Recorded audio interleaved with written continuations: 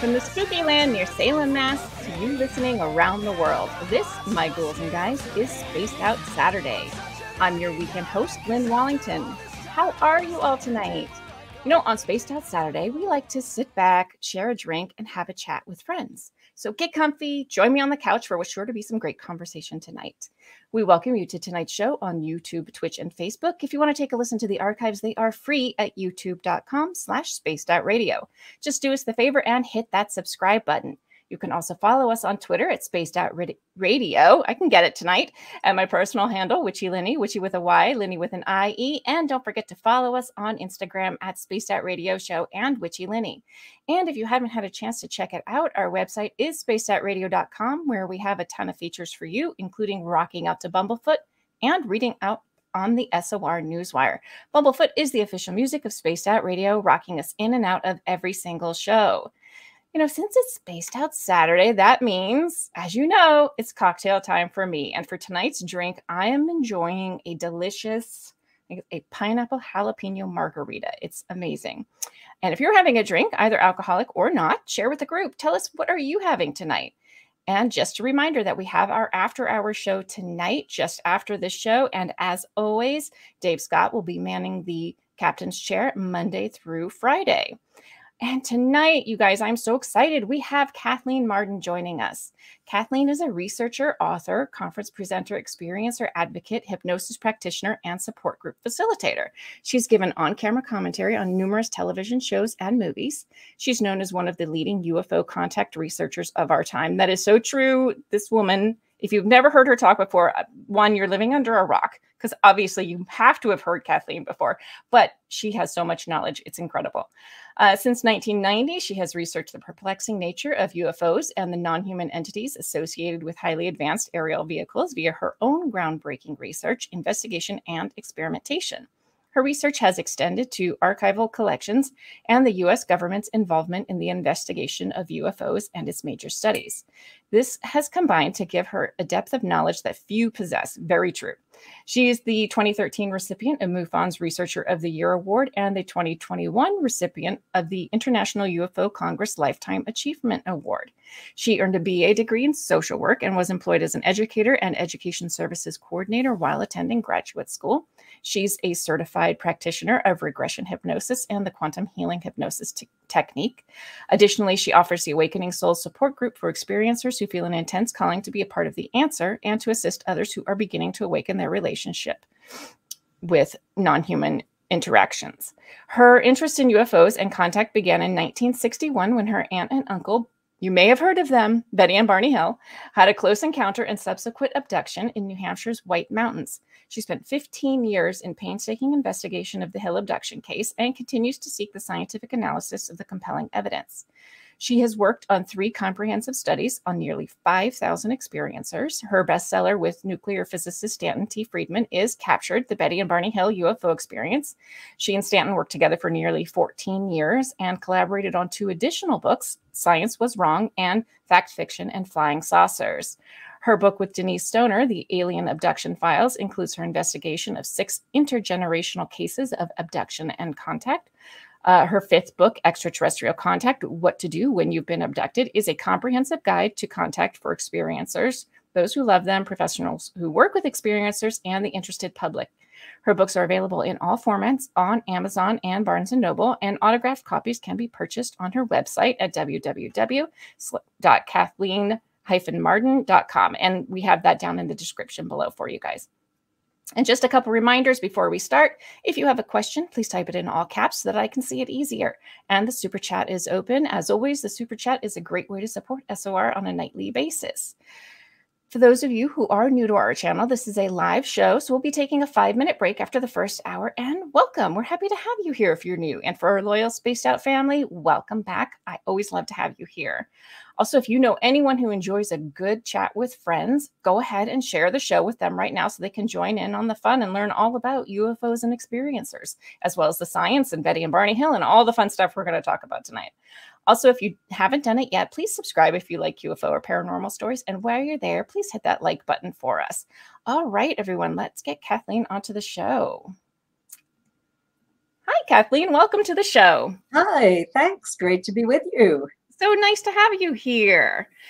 So I know everybody is very excited to hear from you tonight. So you have so much. It's hard to know where to start. There's so much. I've got a lot of years to do it. Oh my goodness. It's wonderful. It's wonderful. I love it. So why don't we go ahead and start with Betty and Barney Hill. I know some people out there may have heard you talk about her, but let's talk about, or them, excuse me. How did you get started in learning about what happened with Betty? They were your aunt and uncle, correct? They were. I was 13 when it happened, and I arrived home from school in the afternoon, and my mother was on the phone with Betty, and she was telling my mother about the flying saucer that she and Barney had seen the previous evening that had come so close to their car that they were afraid they might have been contaminated. So my mother called a neighbor of ours who was a physicist to find out what Betty and Barney should do to protect themselves, to test themselves. And for some reason, he said, if you have a compass, take it out to the car and see how the needle reacts. Because we know the needle's going to react when you put it up by the battery, but certainly not at the trunk of the car where they found shiny spots that hadn't been there the day before. They were all the same size. And when they put the compass over the spots, the needle rotated. And that's an indication of a magnetic field. So doesn't just happen on an old metal car. I've tried it. I'm an experimenter too. Yeah, absolutely. Well, that's fascinating. So that's interesting. So, so it was your mom, you said, who encouraged them to talk to this physicist? No, my mother called the physicist. Oh, your mother did. My mother, he was a neighbor of ours.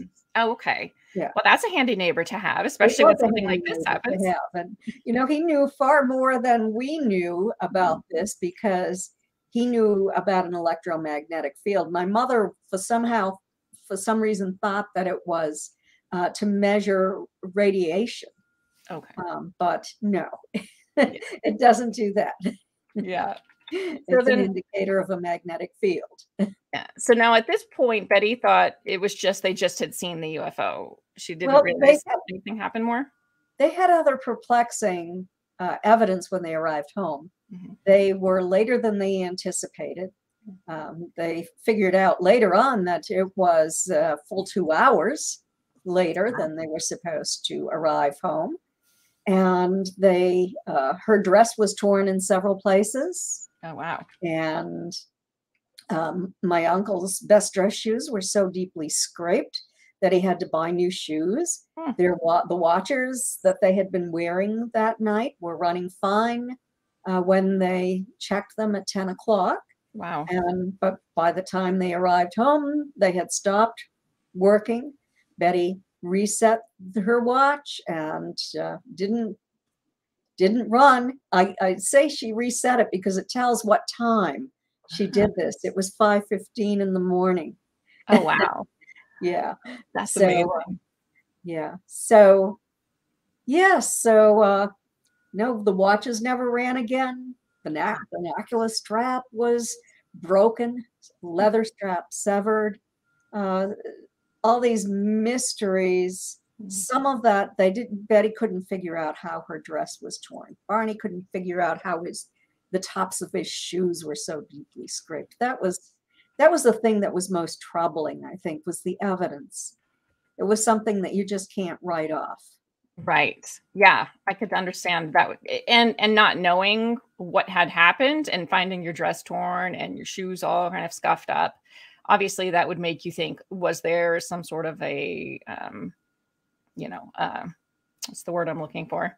Kerfuffle is coming to mind, so we'll use that. So, yeah. Wow. So, okay. So then they talked to the physicist. The compass went a little wonky. So what happened next? Then at my house. Mhm. Here I am, 13 years old, and it's dinner time, and my father's best friend comes for his nightly cup of coffee with the family on his way home from work. And he is the former chief of police of Newton, New Hampshire. Oh, And nice. so he says to my mother, well, tell Betty that she needs to call Pease Air Force Base and report that sighting because Project Blue Book wants those reports. And Oh, wow. so my mother's back on the phone with Betty and telling her this. So she and Barney the next day made the report. Mhm. And within 2 days, my parents, my two brothers, and I drove down to Betty's and Barney's house. They lived about 20 miles away from my childhood home, Okay. and got to see the evidence for myself. Got Wow. to hear the story with my own ears. Oh, my goodness. Yeah, so I found it really fascinating, Yeah. and I loved Nancy Drew. Those Me Nancy too. Drew mystery books. Yeah. Gosh, I don't know why I didn't become a detective, but Well, in a way you did. in a way, I guess I did. Yes, but you know, uh, it there was a mystery that needed to be solved, and I've worked for years solving that mystery. Amazing. So when you first kind of heard about this and they were starting to maybe piece together that something more had happened, Mhm. you were intrigued. Was there any fear in anyone at that point in time, or was it just kind of more intrigue as to what really happened? Well, for Barney, I think there was fear. He told Betty, "Don't tell anyone. Yeah. No good can come of this." Hmm. And of course, Betty was like me, very, very curious. She went to the Portsmouth Public Library, took out the first book she'd ever read on the topic. She wanted Hmm. to learn all she could. Yeah. And that was distressing to Barney because he just wanted to forget about it, to just let it go. Because Barney was the one who saw the non-humans and he had conscious recall Oh, for wow. this. Betty was sitting in the car watching for cars coming. The car had to be parked in the middle of the road because the craft was hovering just off the side of the road, and Hmm. Barney didn't want to drive underneath it. So Smart. he stopped the car, um, got out with the binoculars. Betty stayed in the car. He had the door open, the car running. She couldn't see what he was doing, but the craft shifted to an adjacent field and descended to within about 100 feet from him, he estimated. And that's when he held the binoculars up to his eyes and saw those entities dressed in black, shiny uniforms that he said were somehow not human. And frightened him greatly because something started to drop down out of that bottom of the craft, and little red lights on fins started to slide out. And he became immediately terrified that he was going to be captured. Wow. That's why I titled the book Captured, because Ah. he said that. And so, yeah, so Bonnie ran to the car, screaming to Betty they had to get out of there or they were going to be captured. And as when he got into the car, Mhm. he saw the craft was now coming in his direction.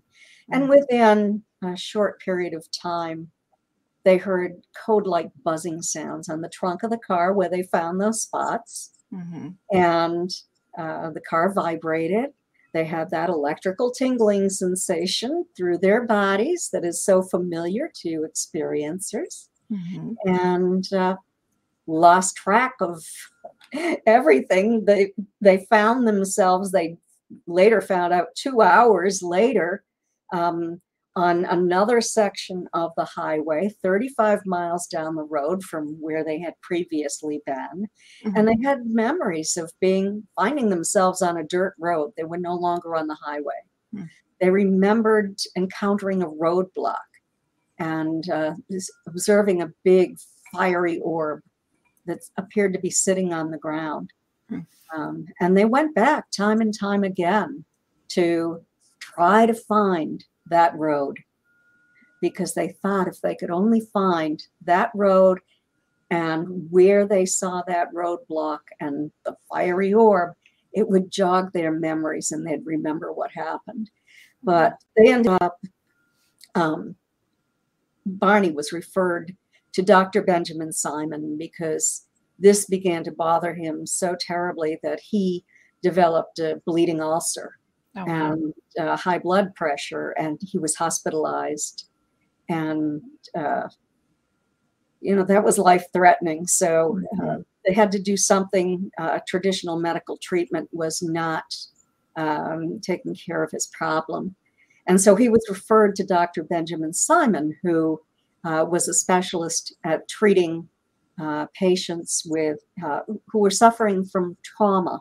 And that trauma had induced this physiological response. Yeah. And then Betty went with Barney, and he saw them for separate hypnosis sessions, and he reinstated amnesia at the end of each session. And fascinating information came out that, you know, they actually were taken. Of course, they had that evidence. They should have known that. Well, back then, I mean, we were the first big case everybody heard about. So yes, and you know, they didn't want anyone to. Well, I can't say anyone. They told their friends, the Air Force, military people they were friendly with, the family, but we were all sworn to secrecy. Some people are not very good at keeping secrets. So the word spread over time, and they were outed in a newspaper, the Boston Traveler, for 5 days, articles about them. I just read over all of those articles again. I have those copies of those newspapers. And John Luttrell really did a very good job of investigating that. He found witnesses to the craft that night, and had talked to the Air Force, had talked to the National Investigations Committee on Aerial Phenomena, who also investigated this. And he did a good job writing those articles, I must say, even though Betty and Barney were extraordinarily distressed by this. And at that time, they had political activities going on in the state of New Hampshire. Barney had been appointed to the U.S. Commission on Civil Rights State Advisory Committee. He was a delegate to Lyndon Johnson's inauguration. In fact, the three of us were invited guests by Lyndon Johnson. Wow, that's amazing. Yes, it was wonderful. And Barney also headed up a literacy program because in those days you had to pass a literacy test in order to vote. So he received an award for doing that. Nice. And then he also used funding from the Office of Economic Opportunity to set up the Rockingham County Community Action Program. He was on a team of people, but he was the team leader. So he was the one who received the recognition. Wow. Barney sounds like an amazing guy. He was amazing. And, you know, his IQ was 140. He was a wonderful speaker, had a great magnetic personality. He was just a terrific, kind person. And Betty was too.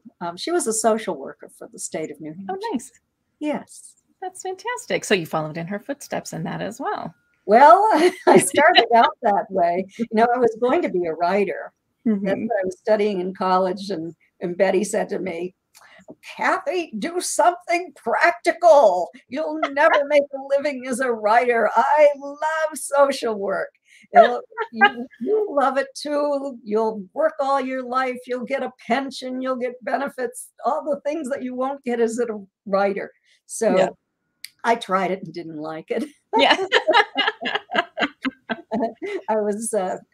I tried psychiatric social work. I ended up in the field of education. And as an educator and education services coordinator before I decided I wanted really to be a writer. Oh, good. Good for you. But good advice by Betty as well. Good advice. Uh-huh. Got to be practical. I Yeah, love it it. was practical advice. It's absolutely. Well, and also in your work with experiencers, I'm sure that social work degree comes in handy. I Oh, it know, like for absolutely. myself as well, my degree's in psychology. And as you know, there's a lot of a trauma, as you were talking about, involved Right. a lot of the time. Even the people that maybe it doesn't sound as traumatic, they still struggle with that understanding. And so there's definitely that that component that is very Well, necessary. absolutely. And I've worked with people who had highly positive Mhm. experiences with the human types Yeah. of entities, and but were terribly traumatized because they couldn't remember what happened and Mhm. just assumed they'd been abducted and taken to a table and experimented on. Yeah. They found out, no, it wasn't, that's not what happened, Mhm. but it still can induce trauma. Absolutely. I think that's one of the toughest things that I found that people struggle with is that not knowing and learning how to kind of sit within that space of not knowing because it's difficult. It's absolutely like one of the most difficult aspects of this whole phenomenon. Yes, and it's fearful. Mhm. Mm. Right, because you don't know what happened. It could have Right. been something bad. It could have been something Mhm. good. You don't know. And a lot of people remember the beginning of it, Mhm. and the having the fight or flight response, and Yeah. being being taken to craft where they generally feel comfortable when they arrive there. Mhm. But yeah, it's difficult for people. Yes. So, okay, so something you said was interesting to me. So you said Barney had conscious recall, but then at the end of these hypnosis sessions that they were the amnesia was returned to them, I guess. So did he have only a certain amount of conscious recall, and did they ever end up kind of finding out what came out in these sessions? So what Betty and Barney both had conscious recall for was everything up until the time that they heard those buzzing sounds on the car. Barney had the conscious recall of observing those Mhm. non-human entities looking down at him from the craft that was only about 100 feet above him, Yeah. and the terror that went along with that. And so that's what he had the conscious recall for. And that, I said, vague memories of that dirt road. Mhm. They remembered that, of the roadblock, of the fiery orb. Mhm. And then the memory returned when they were 35 miles down the highway from where they had been previously, before the beeping sounds, the buzzing Mhm. sounds. And Betty said to Barney, well, they had a second series of these buzzing sounds, and Betty said to Barney, "Well, now do you believe in flying saucers?" And Barney said, "Oh, Betty, don't be ridiculous. I can make that sound." So he stopped the car, he drove it from side to side, and he could not reproduce that sound. That's amazing. He and So Betty Betty were always bantering back and forth. They That's had fun amazing. doing that. That's amazing. I love that. My grandparents were the same way. It was amazing. It was always so much fun to be around them. So Betty was a believer then in flying saucers before this happened. Well, my mother had had a fairly close encounter in 1958. And so Betty wasn't really sure, but Mhm. she couldn't think of any other explanation for this Yeah. like large mothership hanging over a field, Yeah. as she and another aunt were coming home from grocery shopping on a Friday night. They stopped the car at a house, and the people who lived there went out and they saw it too. They saw little like flying saucers or dish-shaped objects flying around that larger one and entering the craft. Amazing. Wow. So so have you ever had an experience, Kathleen? Because as you know, a lot of times this happens within families. Have you ever seen a UFO yourself or had anything like that happen? Yes, I have. Yeah. In fact, um, I don't know when it began for me, but I do know that when I was 17 years old, I Betty was working with a team of scientists doing an experiment to see if she could call in a craft to land on my grandparents' farm. Oh, wow. And she would go out, and every night at 9 o'clock, she would send these messages, land on the Barrett's farm in Kingston. So I grew up across the street, and one did come in. It landed 200 feet from my childhood home. It was observed by 2 people. And my mother and I remembered being on that craft. Wow. I remembered being on a table. It was really terrifying. It just it caused so much pain and suffering for many, many years, but I didn't dare to talk about it because of what happened to Betty and Barney, how they were ridiculed. Yeah. Wow. So did you, now you do regressions yourself on people. Were you ever curious about, your experience, or were you just kind of good with what you did remember? I was taken repeatedly after that throughout my lifetime. So finally, Bud Hopkins hypnotized me. I spoke with John Mack. Amazing. Dr. John Mack. I spoke with other people in the field who I trusted to maintain confidentiality. Dr. James Harder from the University of California was the chief investigator of abductions for the Aerial Phenomena Research Organization. During the 1970s, he investigated this and hypnotized me and my mother, but we were never going to make this public. I thought I would go to my death and just leave a written account for history. But over time, it became more acceptable. And people kept asking me to please tell people, instead of lying, say, yes, I am an experiencer. Yeah. I always tend to say, oh, no. Yeah. It's understandable. Yeah. And so I did, for the benefit of others who have had these experiences. And after I finally worked through all of this, Denise Stoner helped me more than anyone through hypnosis and her support group. Yeah. She's amazing. I started to work on myself to develop methods to overcome fear, through self-hypnosis, to end that fight or flight response and to project love. And when I did that, the experience became much better, much nicer. And they started to give me information. Nice. So I was really pleased with that there was an enormous change. Yeah, that's amazing.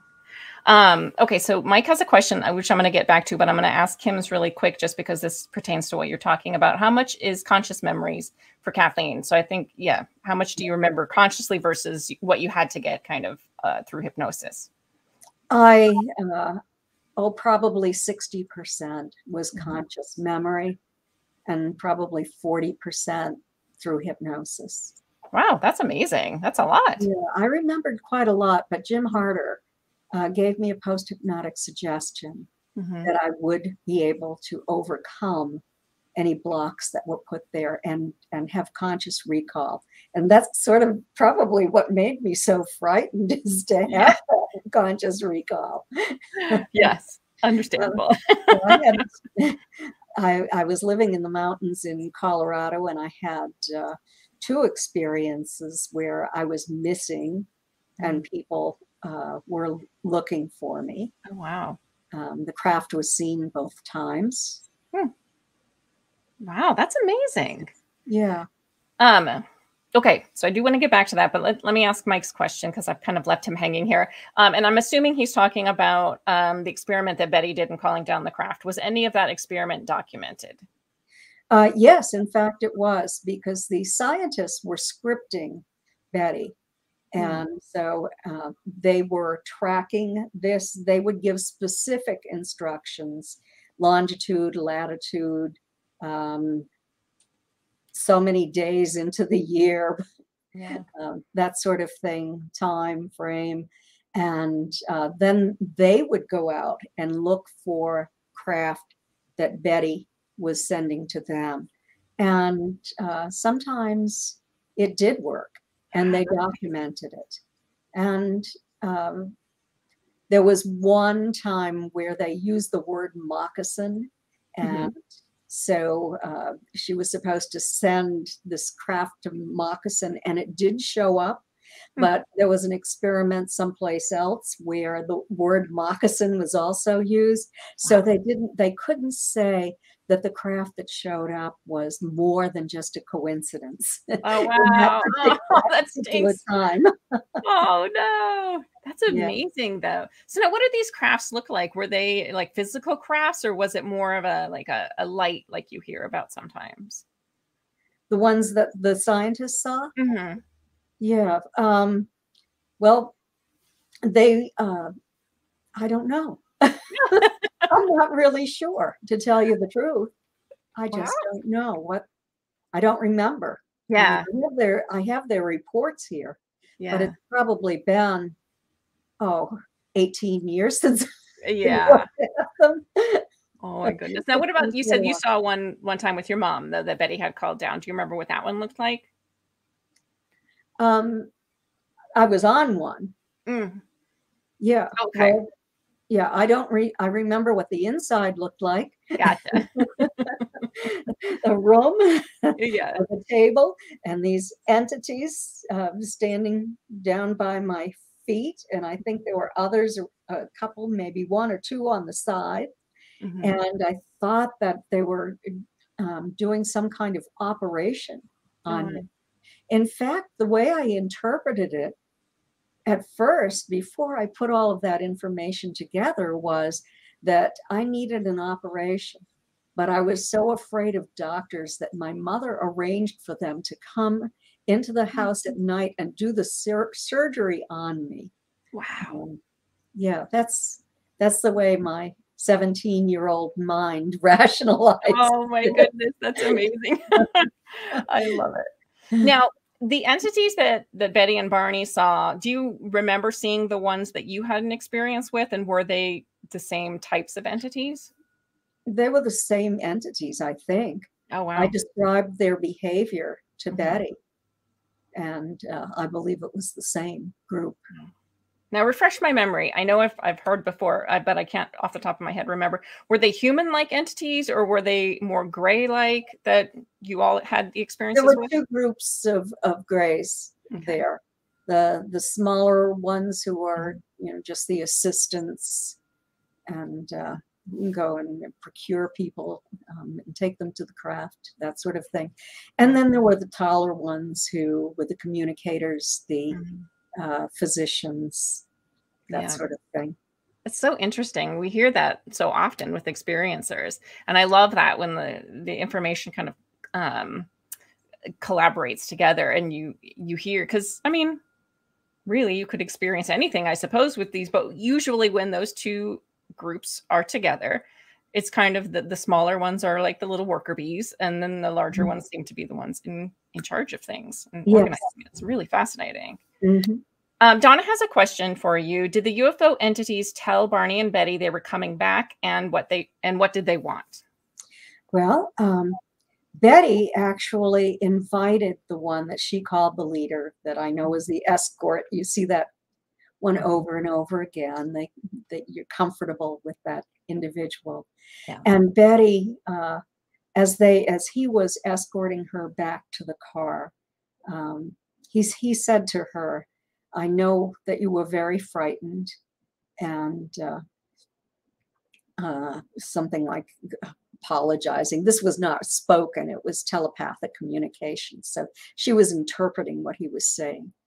And she said, well, I'm just a normal person, but there are other people who know a lot more about this field than I do. And do you think you could come back and meet them? I could set up a meeting for you. And he said to her, well, I don't know if I can. There's a possibility that I can come back. And Betty said to him, well, how would you find me? Out of all the people on this earth, how would you find me? And he said, we can always find those that we want to find. Well, that's an intriguing response. I love that. Let's see. We have a couple more questions. They have a lot of questions for you tonight. So I'm going to go ahead and ask some of these instead of holding them all off, because I know there'll be a lot more. So Paul and Cyan want to know, have you ever met anyone on the craft that you knew or met afterwards? So I'm assuming they mean like other humans. Yes. Yeah, I have.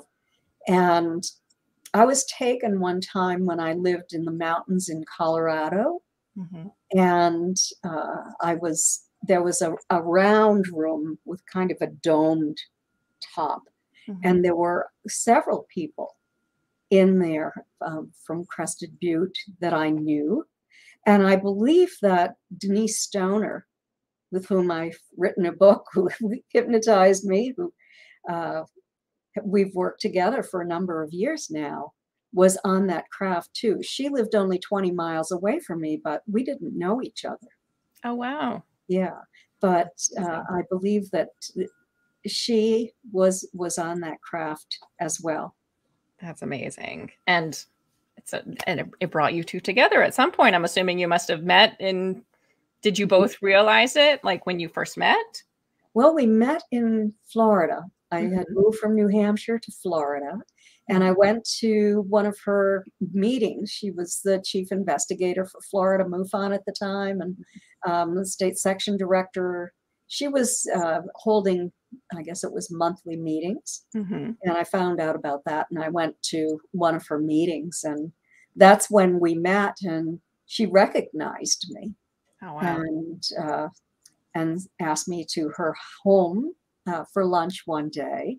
And that's when she told me that she was an experiencer. Amazing. And she didn't know, I don't think at that time that I was. Maybe she did. I that was quite a long time ago. But so I asked her, after she told me what happened, if I could investigate her case. Oh, nice. And, so I did. She's a lifelong experiencer. Yeah. And intergenerational, like myself. And so I did quite an extensive investigation. I did the hypnosis sessions with Denise and her husband, separately, reinstating amnesia, just like Dr. Simon did with Betty and Barney. Of course, they could remember at the end. I gave them the transcripts and the tapes, just like Betty and Barney had the tapes, and that I have them now. Oh, wow. And, so I did that. And then we ended up writing the alien abduction files together. So Denise's story is in there. And then another extraordinary intergenerational case that I worked on in New Hampshire, all independent research that I do. I find it's best to work independently because I can maintain confidentiality. I don't have to worry that someone might get a hold of it. And at the same time, it generally lasts for years on end because it happens time and time again. Yeah, that's incredible. Yeah, so I think I've been taken probably twice with Denise. Oh, wow. It's amazing. Denise actually helped validate one of my first experiences too, which is funny. Yeah. And it wasn't one that she had. I think it was maybe a friend of hers or their son or something. And I was describing how I remembered only just this brief kind of moment in time. And it was a mantis being and these two little grays, and I couldn't get this image out of my head. So I was drawing it out, and the mantis being was wearing this particular like I guess a robe would be the best description of it. And it was like a burgundy with gold kind of striping. It was like a V-neck. And as I was drawing it, especially that gold part, I heard, no, not like that. And in my head. And so it's kind of like, and I was brand new to all of this. I didn't know anything about any of it. And so I always found that really interesting. And I remember, I think I was just chatting one time with Denise, and I was telling her about this story, and she was just like, wait a second, tell me what that robe looked like. And so I told her, and she said, I know someone who had an interaction with a mantis and described a robe just like that, which I thought was really fascinating, because I haven't heard it too much since then too, but she's awesome. Denise. Denise has interacted with the mantis beings and the grays. Yeah, it's amazing. Okay. So I'm keeping you all to myself. Angels wants to know if you've heard the title or the name of the taller grays be termed as controllers. Controllers.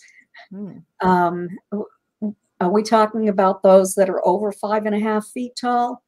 I think so. Yeah, the tall. We were talking about the tall grays versus the little short ones. Yeah, there are lots of names. Vaguely. Some people like to name them by their behavior. Yeah. Oh yeah, the controllers. Yes, that would make sense. In charge. Yep, that's true. Larry wants to know why you think they wipe our memories.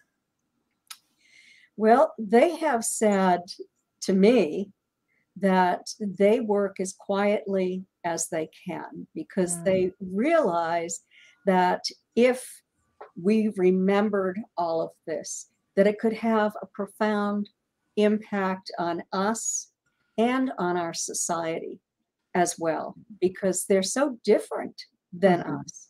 They speak telepathically. They look different from us. The way they communicate is just really, really intense. And, so, and their technology is so far in advance of our own that it would be extraordinarily difficult for us to have them living among us, so to speak. I know that at least some of them are fifth dimensionals, and because I can feel their presence when they come to visit through that tingling sensation, and I can receive downloads of information from them and feel kind of spaced out when that's occurring. But but they're not bad. Yeah. Anymore. I used to think they were, because I was so frightened. But I've changed my mind. Yeah. At least the ones, I'm not saying that they're all not. All not, right. Some of them are. Right. Benevolent. Some are malevolent, and most of them are somewhere in between. Yeah. I think so too.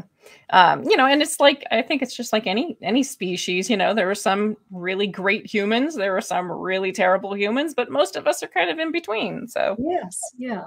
Absolutely. Carol wants to know why you think some people are contacted and others aren't. That's a good question. And that's what I also asked. And they said that initially it was opportunistic. They just took people who maybe were driving down the road or out fishing or hiking or camping, that sort of thing. And when they had the characteristics that they were looking for, then they wanted to study them along family lines in order to upgrade the human genome and to also upgrade consciousness, spirituality, your psychic ability, those sorts of things. That makes sense. I have heard some people talk about how they've interacted and they've found that they were searching out people who had more heightened psychic abilities, maybe, or were more in touch with psychic abilities. And that was one of the markers, I guess, they were looking for, but it's really interesting. Let's see. There was another one. Let me, where Let it go. Oh, this is a good one. Okay, so Dawn wants to know, what was your most positive case you worked on, Kathleen? The most positive case I've ever worked on. In terms of abduction cases, there's a man who lived in Canada. He let me use his name, Jim Schaefer, and he was in Winnipeg. And he started having experiences, and I investigated his case. And what was so positive about it was that he developed lymphoma. And he was extraordinarily frightened that he was going to die from this cancer. Yeah. And so I said to him, you know, I've worked with a lot of people who have asked for healing and received it from their ETs. So I said, start sending telepathic messages to them all times of day and night, because I know they can sometimes hear what you're thinking or saying.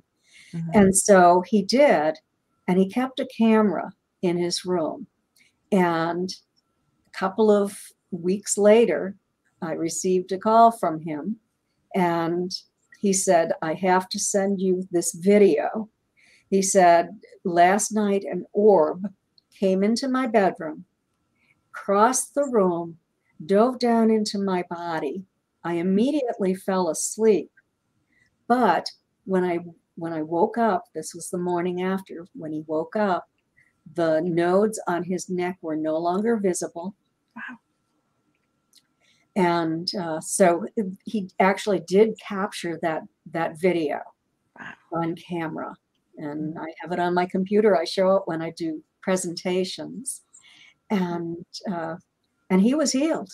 He went in, he did have the surgery. He didn't dare to say I was healed by extraterrestrials. Right. Smart man. Yep. And so he did have the surgery, but they removed 4 very tiny necrotic nodes. They were not cancers at that point. Wow, that's amazing. Yeah. There was also another great experience. And this was 2 women. And I had met them through my colleague, Stanton Friedman, with whom I wrote 3 books. And they were highly regarded paranormal investigators. And they wanted for me to connect them with a verified experiencer and to see if they could set up a lot of equipment at his home, and he could try to call in a craft and they could record it. So I did. In fact, Chris Bledsoe, you probably have heard of Chris Bledsoe. Yep, once or twice. Yes. And in fact, he speaks with highly benevolent ETs or ladies in white who give prophecy, like Marian prophecies. Wow. And so the 2 women were there. They set up their equipment. They had a Bell and Howell movie camera going. They had their ghost boxes and recorders in their hands. Chris is looking for a craft to come in, and he sees one next to the moon, and he says, I think that's one. And so they start asking questions to these craft, and they start receiving these electronic voice phenomena kind of things on their equipment. And it's grown a little larger. And then they're standing up, they're holding onto each other and reeling back and forth. They don't know what has happened. The equipment they had in their hands is no longer there. They finally find it under a bush nearby. And so they pick it all up, and they get the movie camera. They go into Chris's house, and his wife says, "Where have you been?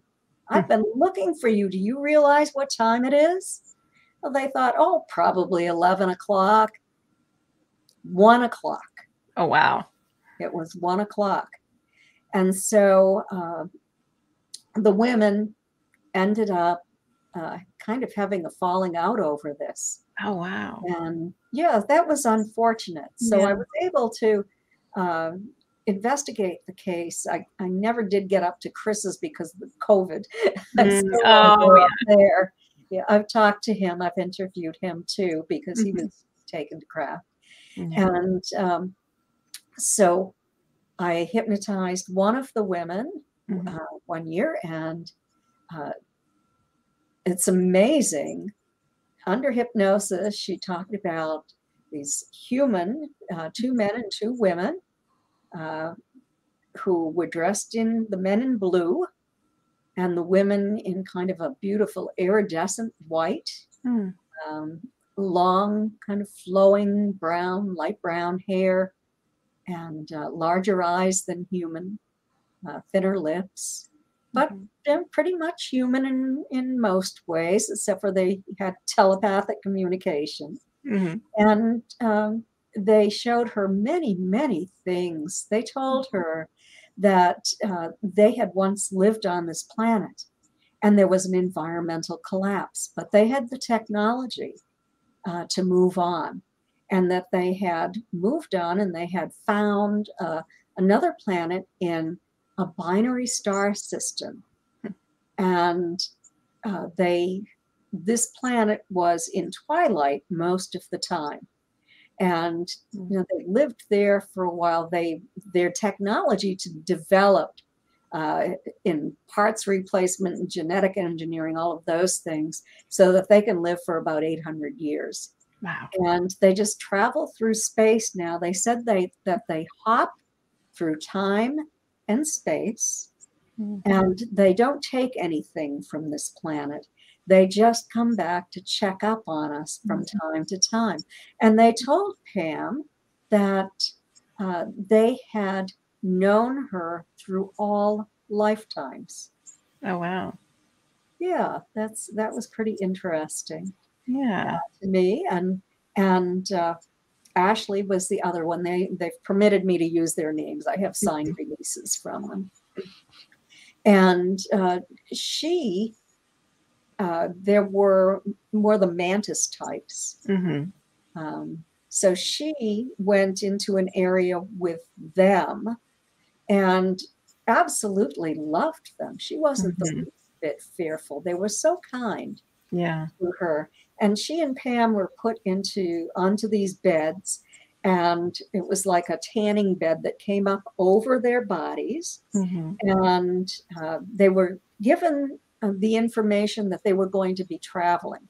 And human bodies are too dense to do this travel, that they would be harmed. And so they were inside these sort of, like I said, tanning beds, and they became unconscious. And then they arrived at sort of what they called a way station that they thought might have been the moon. And they saw buildings there that were not like our buildings.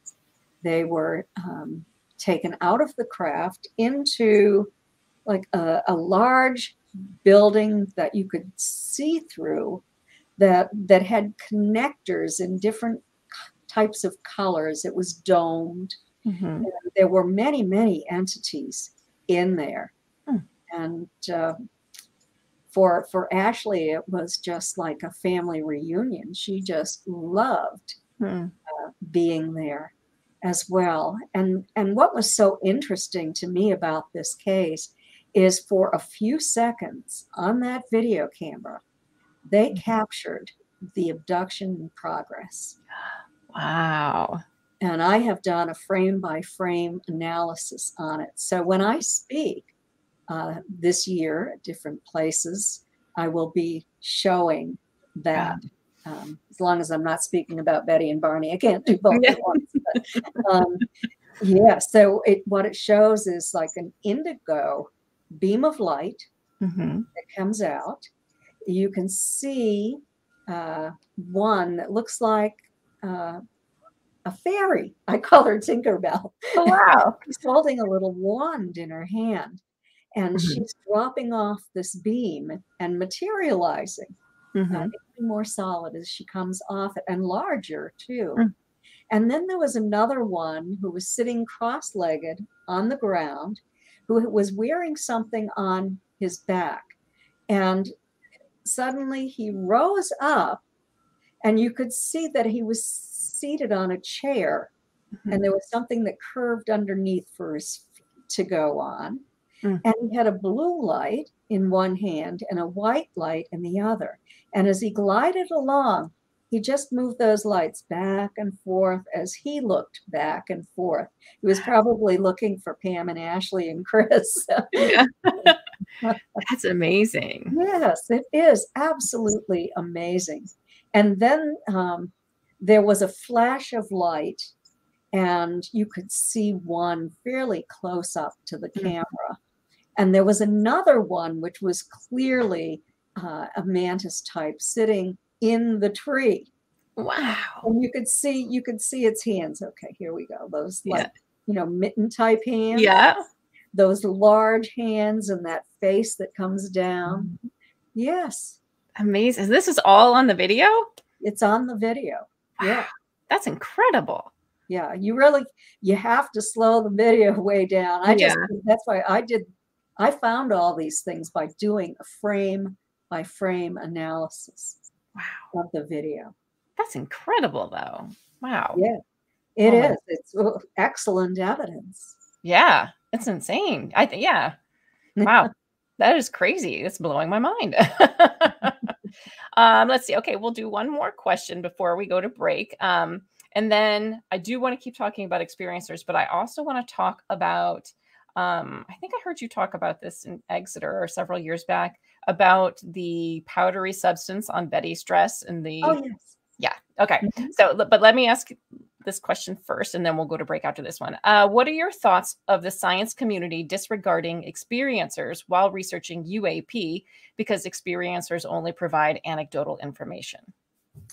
Well, it's ridiculous to say that experiencers provide only anecdotal information, as you just heard.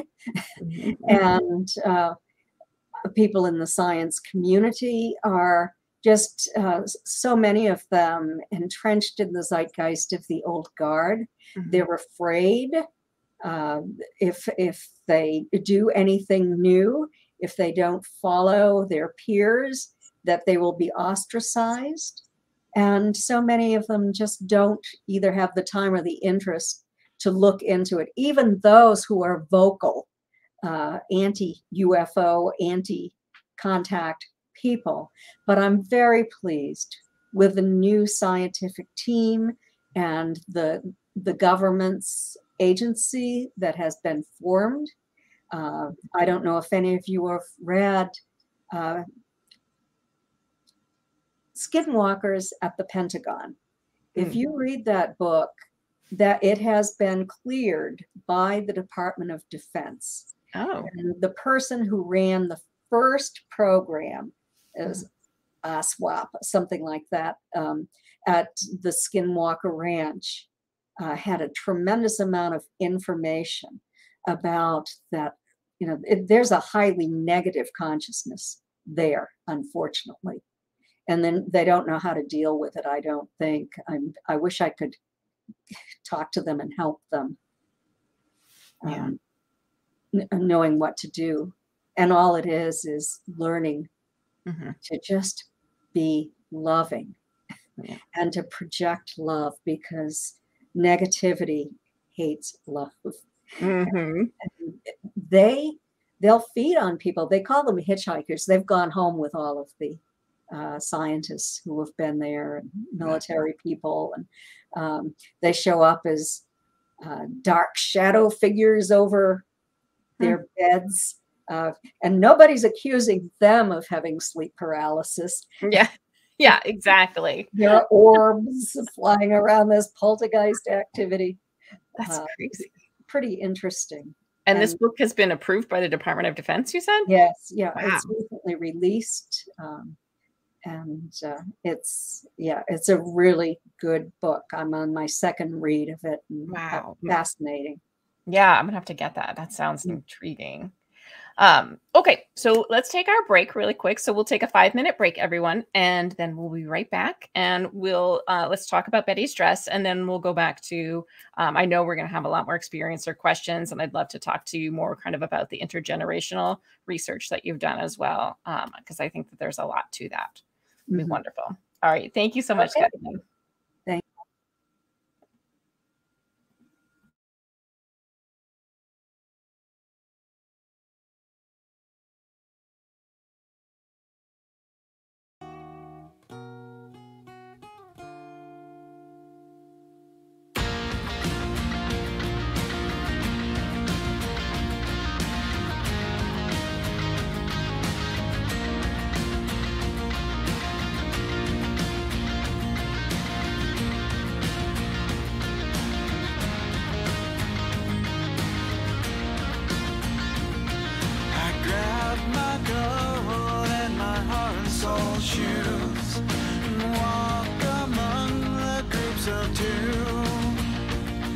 It's not ideal, it's just how we feel. It's a shame we're easily amused. The only cure for this forward motion is to make emotion fly away. The air is cold, but the water's not frozen. I see ripples rolling every day.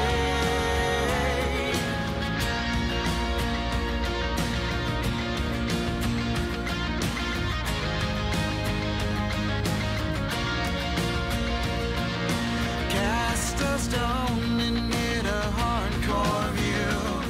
Catchphrase of the day is that it's true. There's no coffee talk and only one way to please. It's a shame what you do moves me.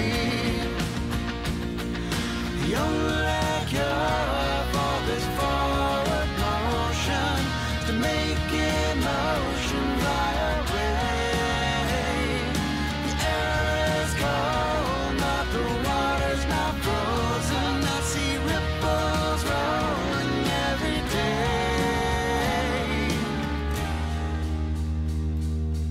Yeah, I'm not looking for a windswept view.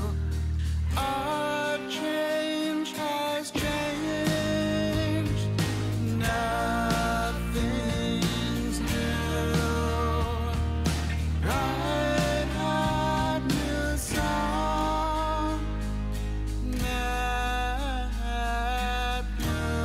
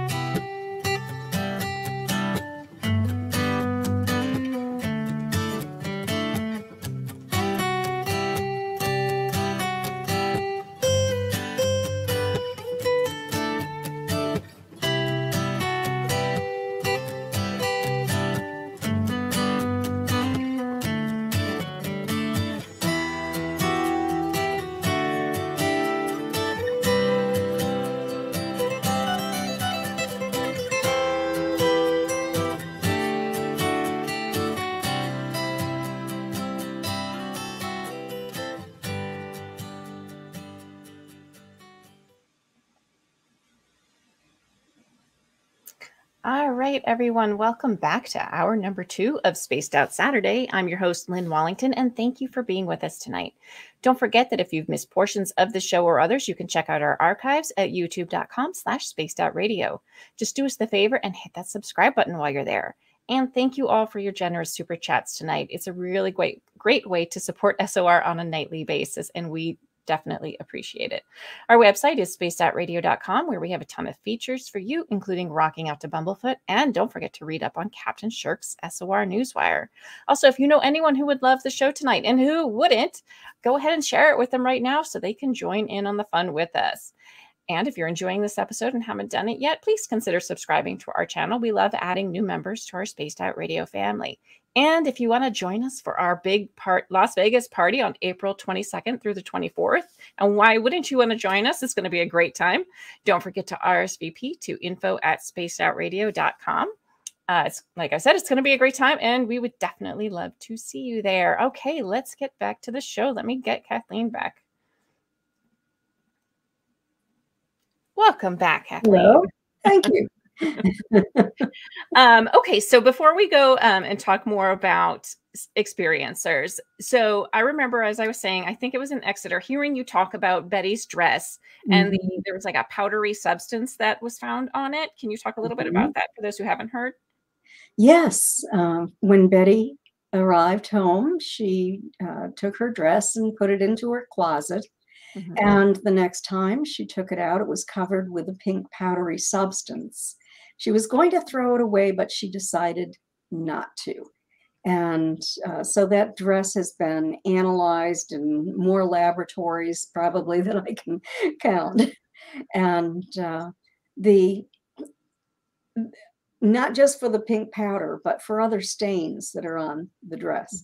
The pink powder is anomalous because there's no logical explanation for how that could have gotten there, except for by Betty's account, where the entities held her around her shoulders, wrapped their long fingers around. And that's where her dress is so saturated with that pink. And then at the back of the zipper, where the E.T. tried to unzip her dress, but didn't know how to undo a zipper, and broke the zipper, tore the fabric of the zipper. And so a lot of pink back there. No pink around the waistline. But when she helped him to take her dress off, and it dropped to the floor. Now the hem, that part of the dress that hit the floor, is covered with that pink powdery substance as well. So the best explanation that I have found, and there are two great scientists who have worked on that. And one of them believes that it is some kind of a fungus that grew there and then died and became the powder. The other one believes that it might be a yeast. And you can have either a pink fungus or a pink yeast. And this one has a PhD in plant biology. And his theory is that Betty's dress was put under a sterilization process, and that it killed all of the bacteria and viruses that might have been on that dress. And so it created the perfect environment for yeast to grow in. And so it grew, flourished, and then died. Recently, when I was up at the University of New Hampshire to do a television show with Beth Hansen, we were looking at the lining of the dress. And I know this is shown on television now, so I can tell you about it, that on the inside lining on the front, near where Betty's navel would be, there was a series of stains. And Betty always said that they had inserted a needle into her navel. And so there was a DNA test done. And that is fluid from Betty's body. Now, the outside of the dress it didn't saturate through to the exterior of the dress. It's just on the inside in the location of her navel. So I think that that's really very good evidence. And then I can't tell you because I've just published an update on my book, Captured, the Betty and Barney Hill UFO Experience, the 60th anniversary update.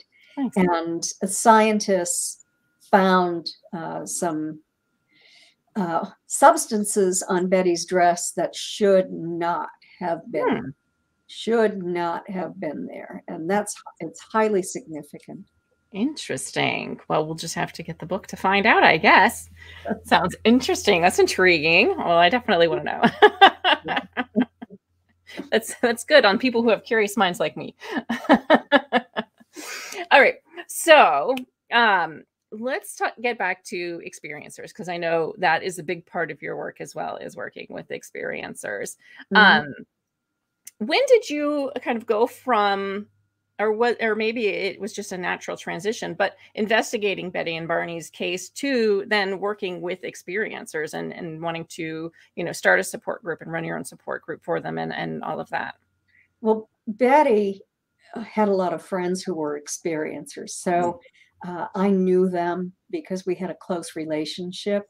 And this was I moved back to New Hampshire from Colorado in 1983. And so in that time frame, I started meeting them and talking to them and that sort of thing. And I guess it was just a natural outgrowth that I would talk about Betty and what happened to her and Barney, and then people would just come to me because they felt they could trust me, because it was something in my own family and some could just sense that I was an experiencer. So that's how I started talking with them. And then they were flocking to me, so many that I just couldn't handle it. And so I was then the Mutual UFO Network's director of experiencer research. I guess they were calling it abduction research in the beginning. And my team just kept growing and growing and growing. And it was just a team of kind, caring people who listened non-judgmentally, just to help people. And that really does help a lot of people. Unfortunately, MUFON has decided not to do that anymore. But so I don't know where we're going next. But it just grew and grew and grew. At the end, we had 50 people who were just listening and learning at the same time. It was a tremendous learning experience and helping compassionate people. And we had, I think it was 6 psychologists and psychiatrists, and 2. Now I'm a research associate, and we had another research associate. That's amazing. Yeah. It's incredible. Yeah.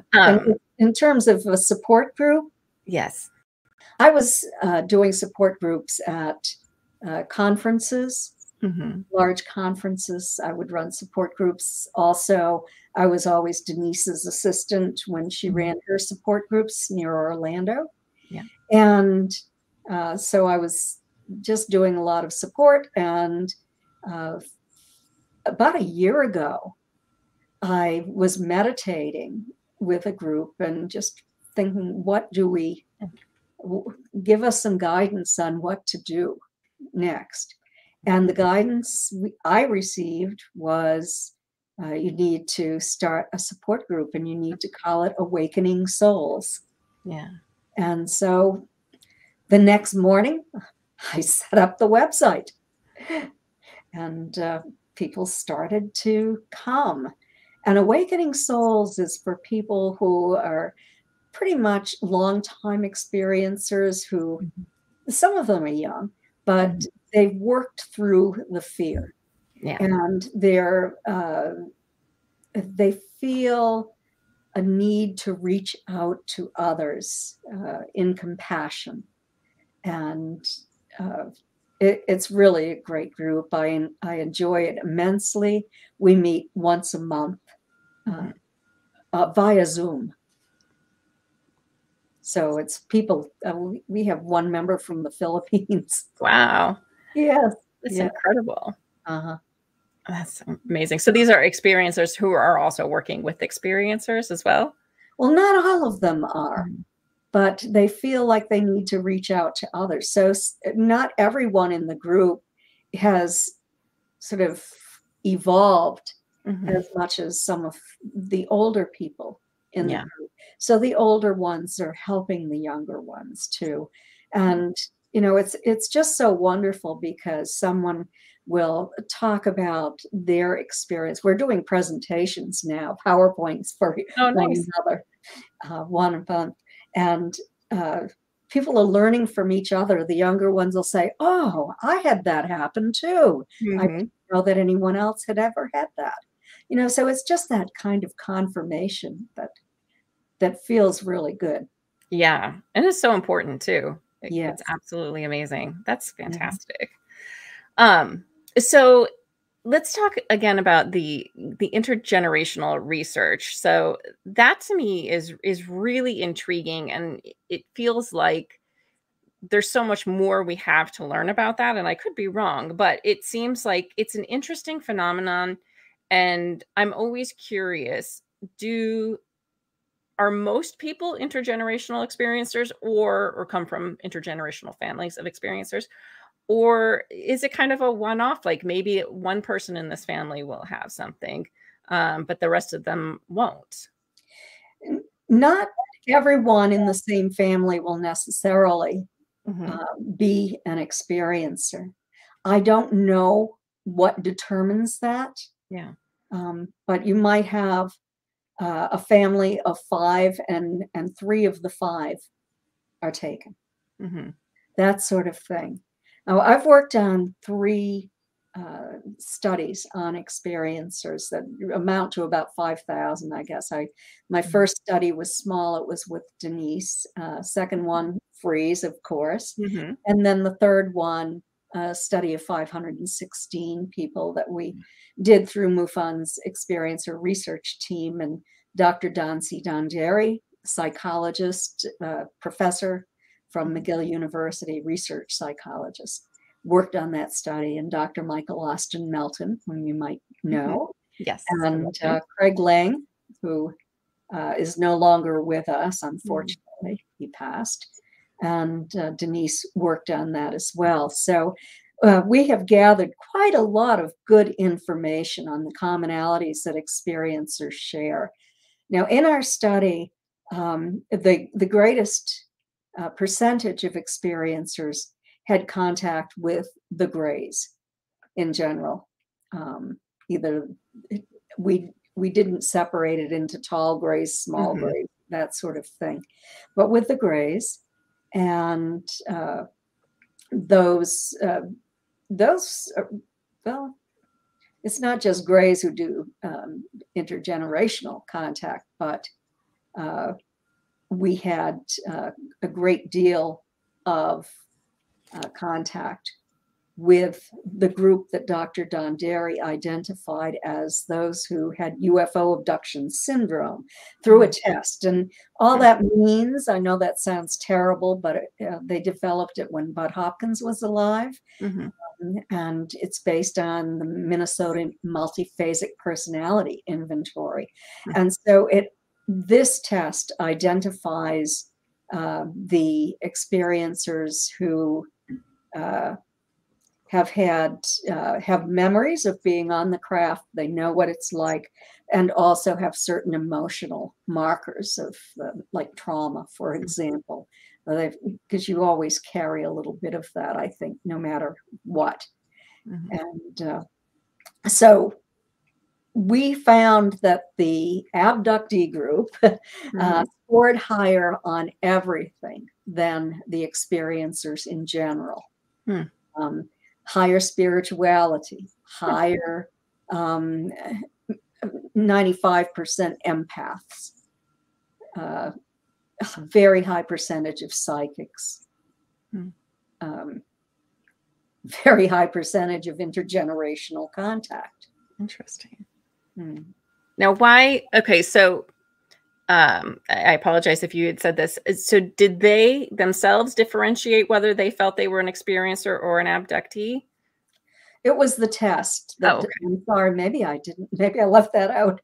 Dr. Don Derry administered the American Personality Inventory. That was the test I was talking about that Bud Hopkins and he and a psychiatric social worker from Long Island worked on and developed and there were 3 categories. Either you could end up being and having UFO abduction syndrome, or you could be a wannabe and know a lot about the topic, but you didn't have the other characteristics they were looking for. And then there were just members of the general public who might have jumped in to take that just to throw off our results. So he was able to identify what group those people belong to. And on our test, we also put in a couple of trick questions to identify hoaxers too, and we eliminated them.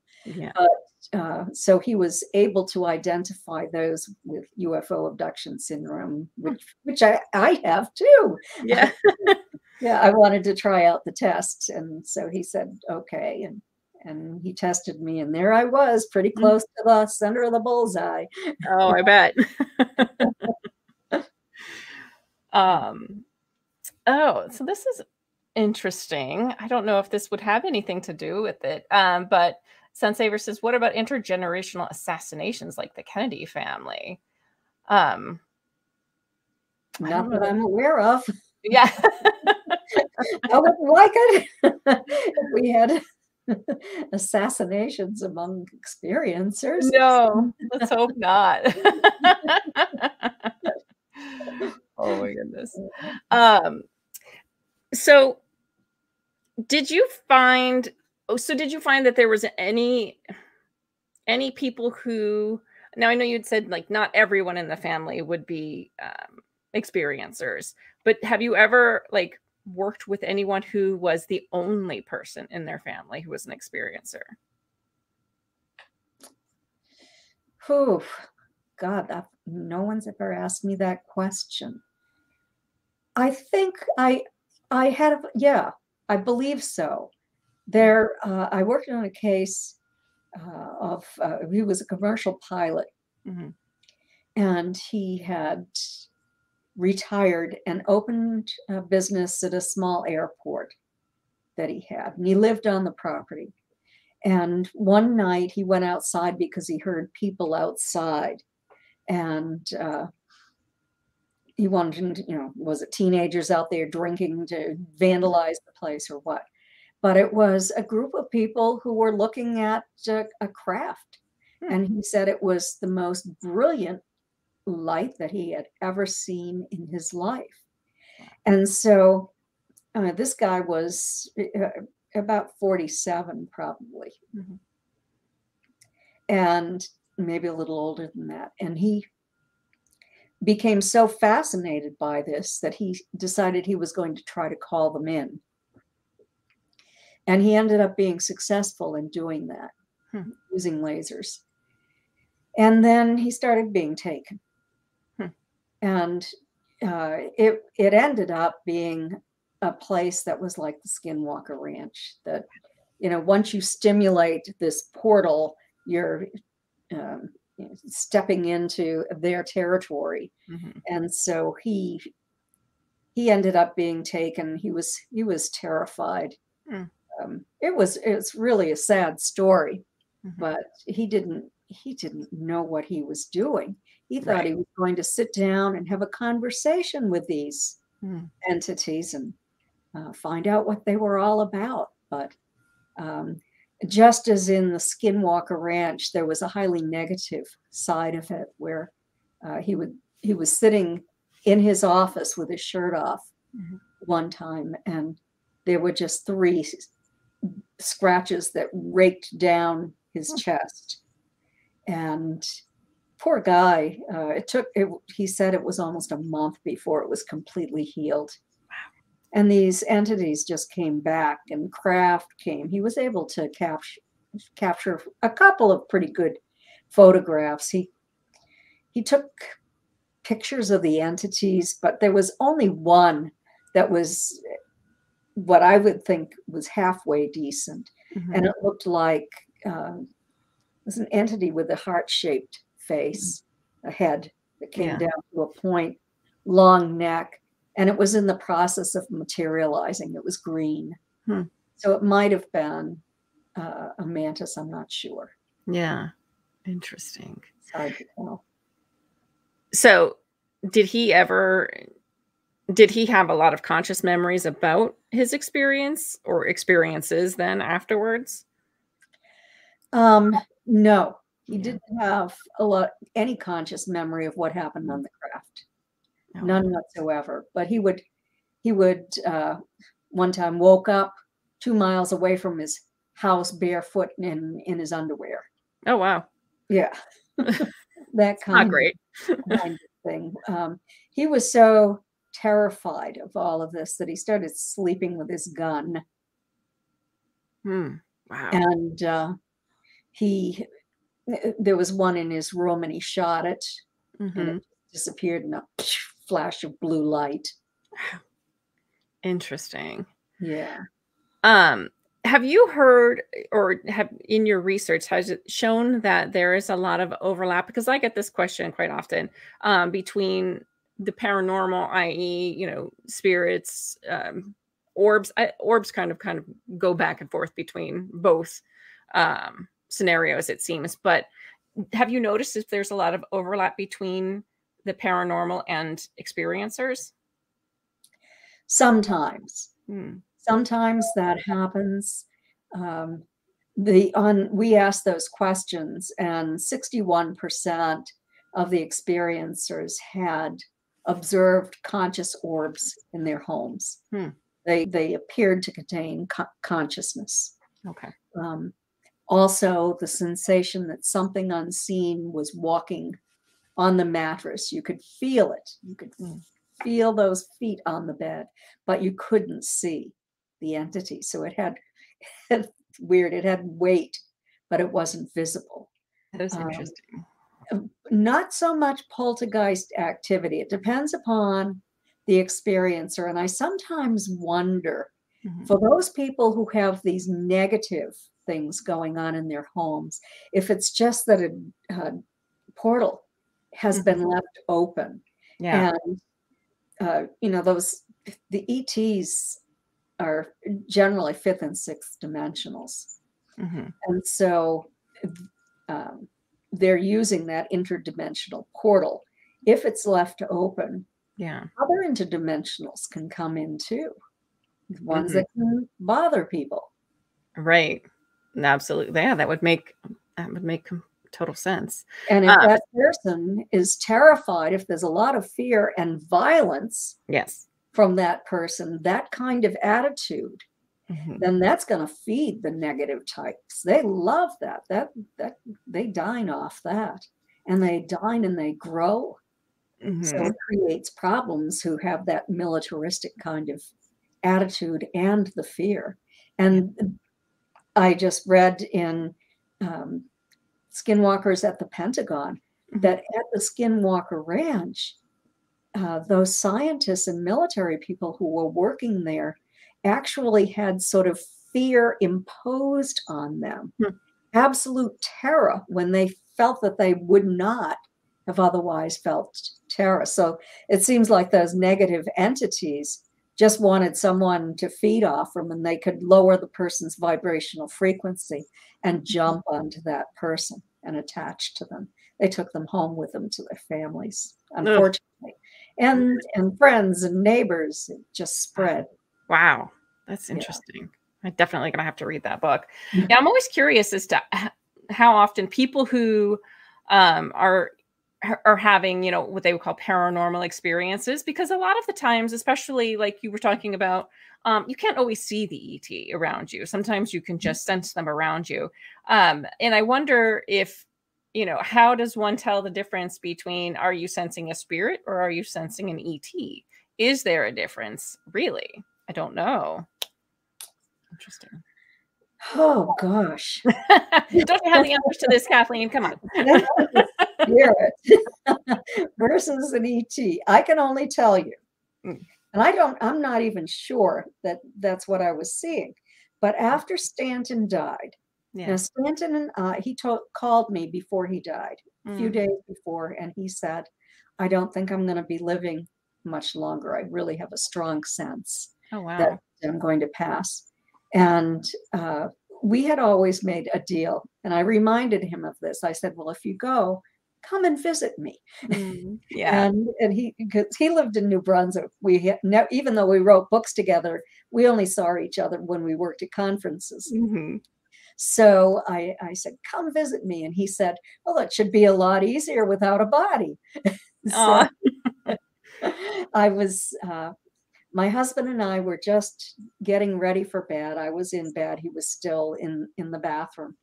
And it was the day after, I guess, the night after Stanton had passed. And I suddenly felt this very strong electrical tingling in my body. And there in the corner of my room was a small lighted orb. And I said, is that you, Stan? And I heard him say, I'm sorry, Kathy. He always apologized. He apologized to me when he had a heart attack. He said, sorry, because he wasn't around to work with me any longer. Yeah, I really enjoyed working with him too. And so we communicated a little bit, and then a couple of days later, he came back again. I felt that tingling again. And he said, I have to go now. That was the day of his funeral. So I guess he then went to the hereafter for the lessons he's learning. And so there's I think that was Stanton. I don't think it was somebody impersonating him. It seemed like him, and this is his sense of humor. And it's sort of the same feeling as when the ET that I communicate with comes into my office and I can feel that individual. Yeah, that's interesting. I wonder if that makes me wonder if, so, after you know someone and you've been around them, they kind of have their own sort of energy, right? That it's recognizable that, that person, you recognize their energy.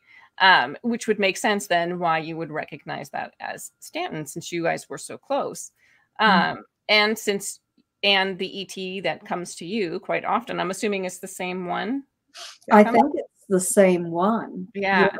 So I wonder if we sort of learn to read their energies in that sense, that we recognize that same sort of, I don't know if energy is the right word, but it's the only thing I can think of to kind of describe that energetic fingerprint, maybe. I don't know the way to describe it, but you know what I'm trying to say. Like each person has their own.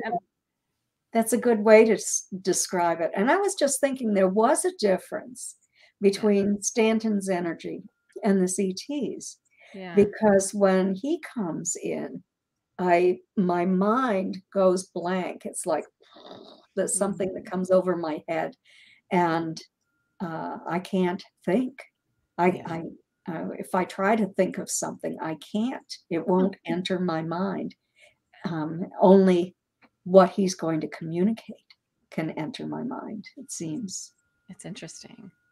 But I'm assuming at this point, there's probably not a lot of fear around No this. fear at all. Yeah. I like him. Yeah. That's great. Oh, that's wonderful. Somebody had a question. Let me go back. Because I'd love to hear your thoughts on this as well. And maybe Stanton can help out with this one when he has a chance. What do you think happens when we die, Kathleen? It'd be great if he could come back and help out with that one. Well, you know what? I'm a quantum healing hypnosis practitioner. And so I do past life regressions as well as working with experiencers. Sometimes experiencers were experiencers in past lives. Oh, And wow. sometimes they were ETs who reincarnated into a human body this time, or walked in to assist in our development. So anyway, what generally happens when a person dies is they go into an environment of just pure love. And I have to say, that's the kind of love that the ETs projected at me. I've never felt the intensity of that kind of love. Yeah. But then they'll float around for a while. And I don't do lives between lives. I want to study that because that's the most fascinating thing to me. But I've read a lot about it. And so generally, you meet your family first and your close friends, that kind of thing. They'll come and meet you. But then you're only with them a short time. And you go off with your soul group. And you go to a place of learning. And so the lessons that you learned together, you can no longer keep secrets. Everything that you ever did in your life is open there. And so, you learn from one another and review your lives. And then you go on for deeper learning and more learning, until the time finally comes when you are given the opportunity to come back if you'd like to. And so you come back to take care of karma from a past life, you sort of pay debts so that you can elevate. It's a lot like Buddhism. You can elevate at a faster rate. Some people will choose to come back with horrible disabilities in order to elevate at a higher rate as well. So it's pretty interesting. Yeah, that is really fascinating. Let's see. Trippy Times podcast wants to know, does Kathleen believe NDE or trauma could possibly activate a person to have experiences or maybe begin seeing something that was always there, like a form of neuroplasticity? Very interesting. Yeah. To have a near-death experience, of course, activates many of the things that are activated in ET contact experiencers. The becoming empathic, becoming psychic. A lot of mediums that I know are experiencers of contact. And so that sort of all goes together. Now, there was a study that was done by, it was an academic study done at the University of Connecticut by two professors, Ring and Rosen. And it was on near-death experiencers and experiencers of contact.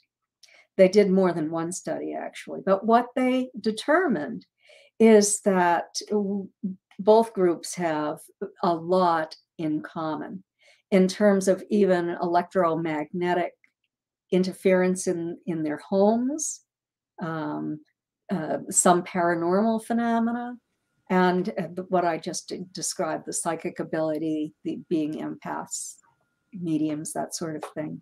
Yeah, interesting. Yes. Yeah, there's definitely experience. Oh, I'm sorry. Go ahead. No.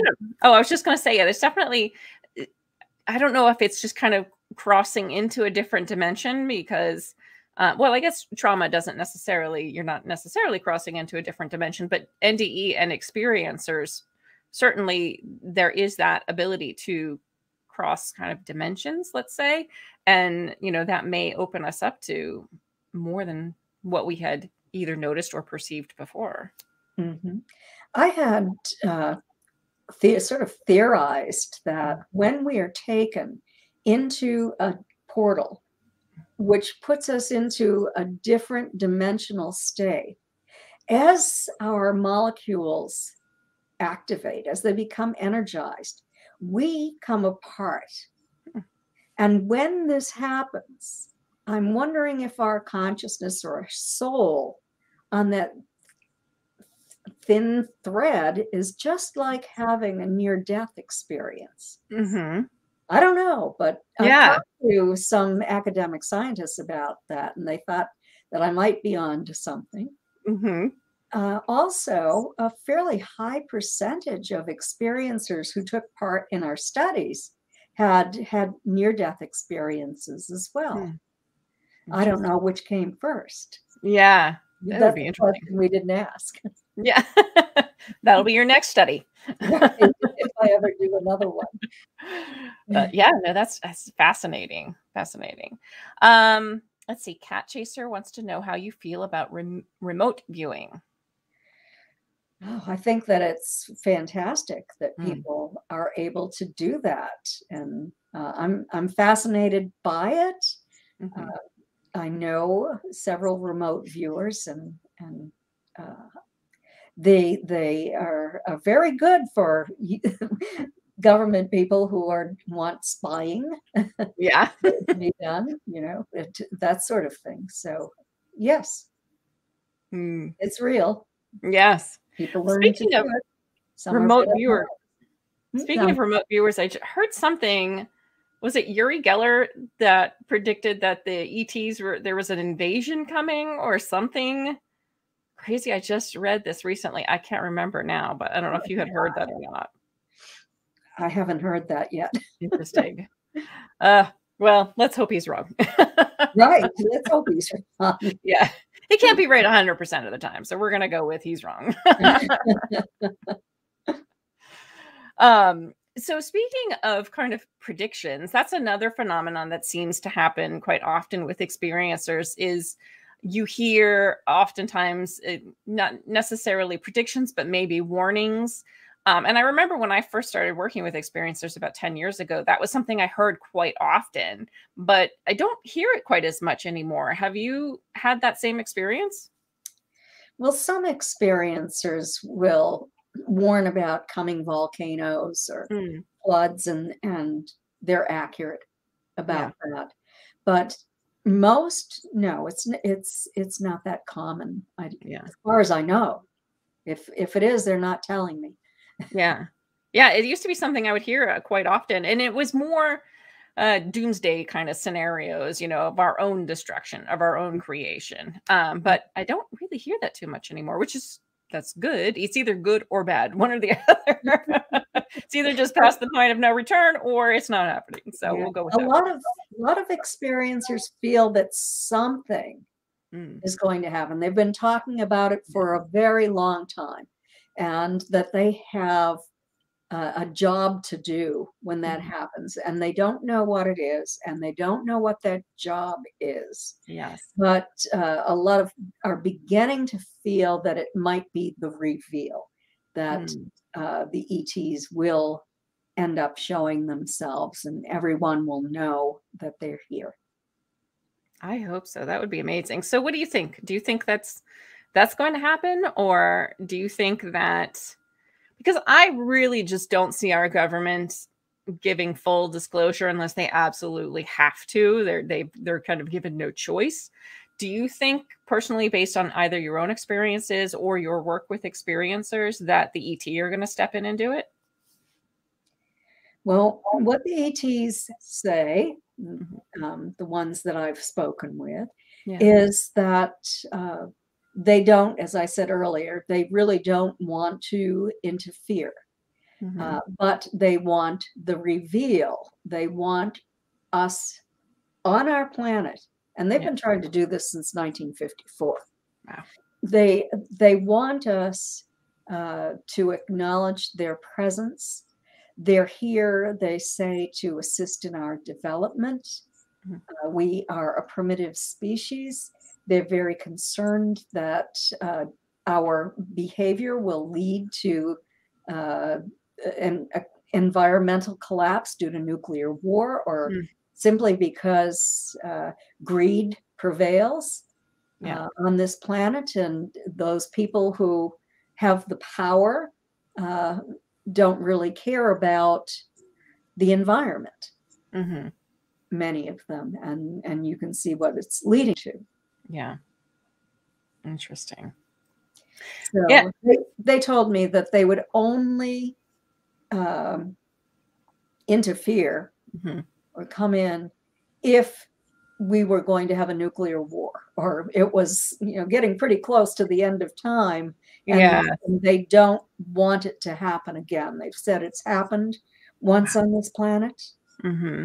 And it was so funny that, I told you about Pam and Ashley. Yeah, I was going to ask you about that. Pam didn't know this information that I'd been given, but her ETs told her that as well. Wow. Or should I say ex-Earthlings? Ex-Earthlings. Yes, I love it. So that was, you said, so they were the ones who experienced the kind of nuclear fallout and left the planet. Yes. Yeah. Interesting. Wow. Oh, here's whatever it was. I don't know if it was a nuclear war or what it was, but they left some sort of destruction. Yes. Where did this one go? Oh, here we go. This is one people are always curious about. Does Kathleen think that Rh negative blood type is of possible ET origin? I don't know if it's of ET origin. It was something that we studied, and what we discovered was that 15 to 16% of the general population has Rh negative blood. Among the experiencers who were in our study, it was 31%, and among the abductee group, it was 33%. So a little bit higher. Both are significantly high. But still, Rh positive blood is most prevalent. But the Basque population in Spain was primarily Rh negative. So a large percentage of that population, did they start there? I don't know. Yeah. So the on that. The population of just Spain in general, or the experiencers within Spain? The Basque population. Oh, okay. In Spain. Yes. As I was doing my research, I discovered that there was a very high percentage of Rh negative people who live there. That is interesting. So what do you think is next as far as experiencers go? It seems like, and again, I don't know if this is something that you've noticed as well, but there used to be a lot of physical interaction, and now it seems like a lot of it is more, let's just say astral, for lack of a better term, or psychic interactions, or communications. One, have you noticed that as well with experiencers? And two, do you have any thoughts about why that might be? Well, they had to take us to craft when they had physical procedures to accomplish. Now they don't do that as often. It's hard. It's on the human body to go back and forth from one environment to the next. And so they try to avoid that if they can. And as we're growing older, they don't need to do what they used to do before. And so they're more likely to come into our environment where we're more comfortable with them now too. And just being abducted scares the living daylights out of people. If they can introduce themselves and come into your environment and make you feel really great,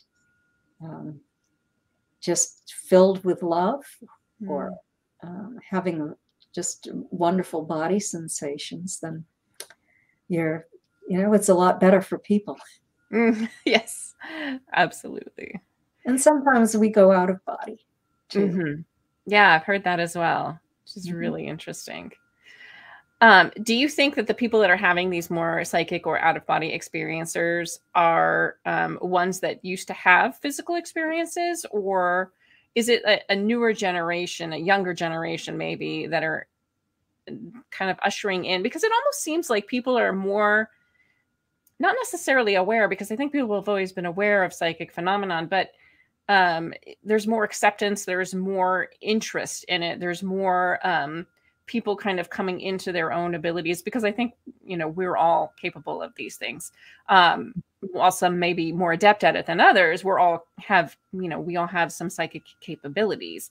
That's just my personal opinion. But do you think that this kind of awakening of the community psychic consciousness, I don't know how to describe it, is leading to this more psychic visitation?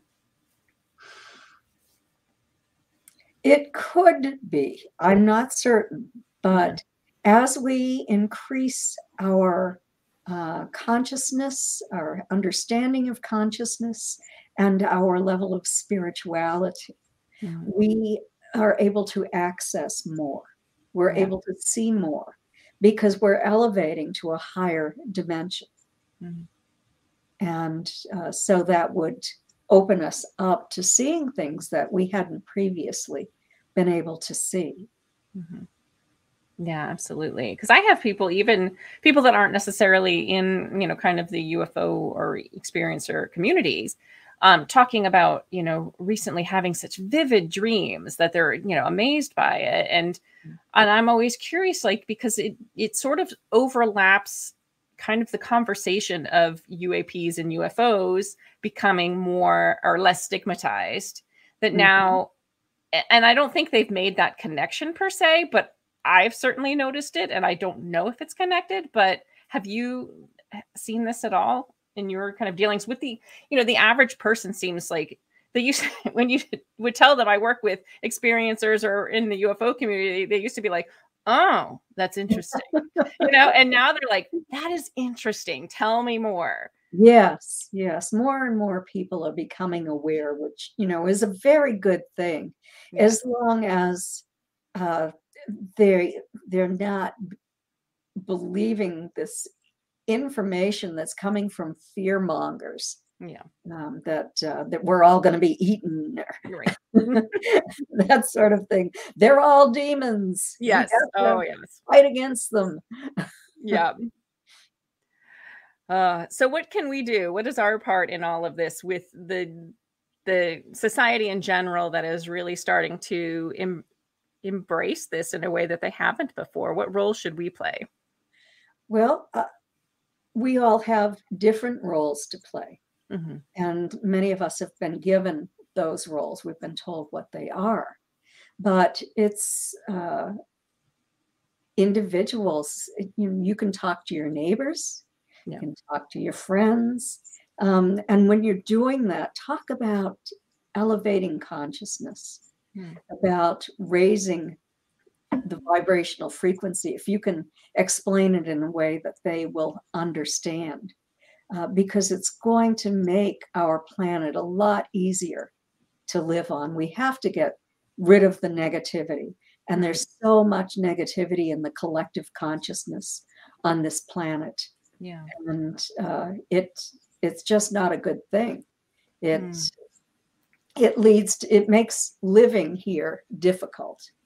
And if we can evolve to a level where we have more love, more spirituality, higher vibrational frequency, then it will just be a lot more pleasant for all of us. Absolutely. All right, so we're almost out of time. Let me see if I can get one or two more questions in for everyone. Nicole says, I read that there was a high probability of false memories with hypnotic regression. What are your thoughts? It depends upon who's doing the hypnosis, and it depends upon what the individual knows. Now, you can use tricks as a hypnotherapist where You can tell somebody if they're tempted to say something that's a lie or make something up, that they'll just become so confused that they can't say it. Or you can tell people, give the suggestion that they're going to tell the truth and what they recall and not fill in information, that sort of thing. A hypnotherapist who wants to give an individual an abduction when they didn't have one can maybe, if that person really wants to have it, and they have a lot of respect for that hypnotist who is some kind of authority figure. Yeah, they can maybe remember things that didn't really happen, especially if you're talking about detailed memories. But overall, hypnotic memory is a lot like human memory in general. And you just have access to a part of it, the subconscious mind, that you didn't have in your normal everyday state, even though we're in hypnosis at least a couple of times every day, and sometimes more. Yeah. Especially if you have your fireplace going. Oh, yes. Or you're driving long distances. That's all light hypnosis. Yeah. So I use forensic hypnosis when I work with people. It was a hypnosis that was developed by law enforcement. So that specifically, you would not lead someone. Yeah. And in doing that, there's the least possibility of fabrication of information and confabulation. But I mean, if I work with people, they'll say to me in hypnosis, "This is what I see, but I can't believe this is what really happened," something like that. And I can't determine something that really happened or not. They just have to look at it and make that assessment for themselves. Basically, particularly if they know a lot about the topic. Yeah. Yes, that is true. So it's pretty complex, I think, hypnosis is. But as long as you have to wonder or consider what reason the person came for. Do they want true memories? Are they more interested in the therapeutic part of it? Or are they looking for both of these things? Because we can do both of them. In fact, I use all kinds of things to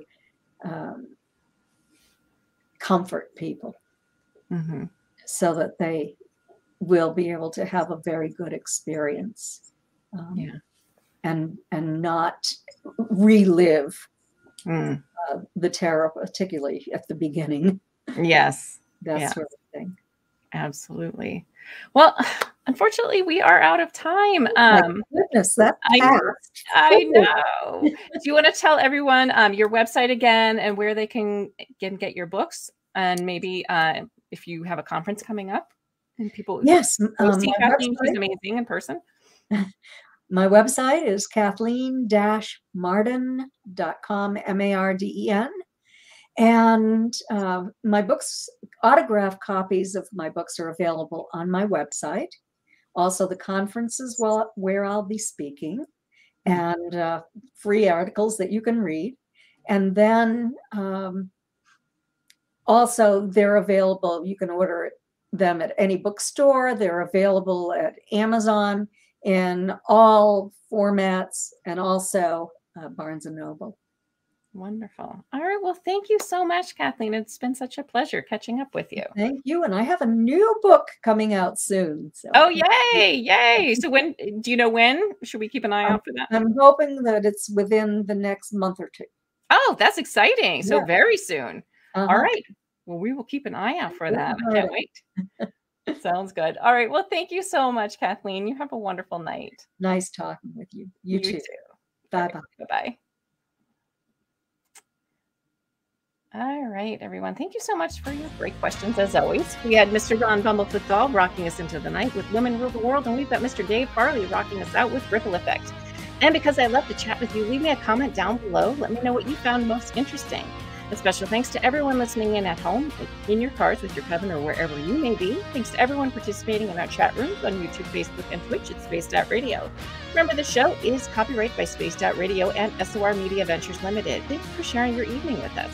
And make sure you go on to After Hours. It's starting already, so just go refresh your screen and you should be able to find it. Even though we're leaving the couch for tonight, don't forget there's always a seat for you here tomorrow. Good night, and go make some mischief, my friend.